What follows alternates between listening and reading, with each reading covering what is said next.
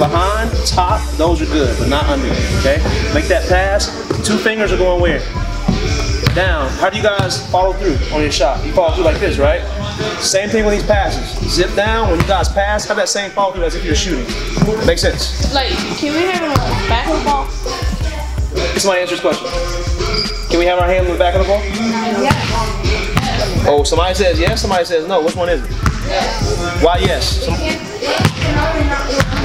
It can only not go under. If it goes under, what's the violation? Carry, or the legal definition in the rule book is palming. Under, that means what? The ball is at, it's dead, it's at rest. That makes sense? So if your hand does come under, just know what? You can't dribble again. You have to pass, you have to shoot. You have to get rid of the basketball. That makes sense? All right, keep going, keep going.